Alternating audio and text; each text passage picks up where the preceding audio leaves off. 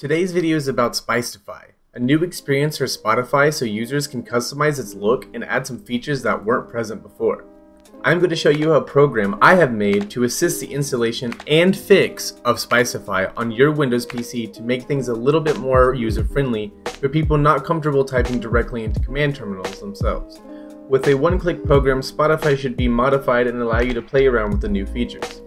First thing we want to do is make sure we have Spotify installed. If you already do, that's great.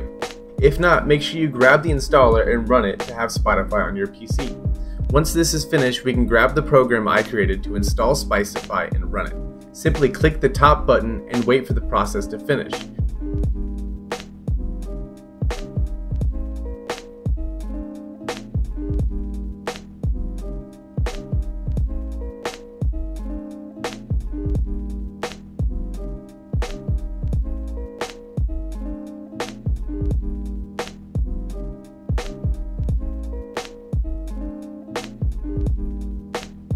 This is visibly seen when Windows PowerShell closes itself.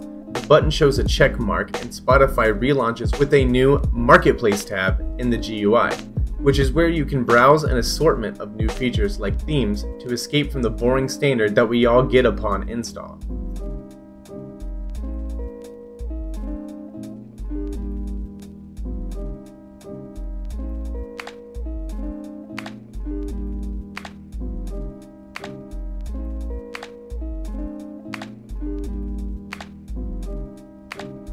Now, sometimes you run Spotify and Spicetify seems to be missing and the program has reverted back to the way it looked before. Not to worry, just run my program again and hit the bottom button and wait for that process to finish. This one will relaunch the app a few times and have a few things happen before it's fully finished, so make sure you wait till you see your original theme come back or the Marketplace button to return into the GUI. Now, if for some reason my program seems to not do the trick, you can use the raw method of installation and/or restoring/upgrading that is available on the website by opening your Windows PowerShell, which can be easily accessed via the search on your taskbar. Once it is open, just copy and paste the first line into Windows PowerShell and press enter.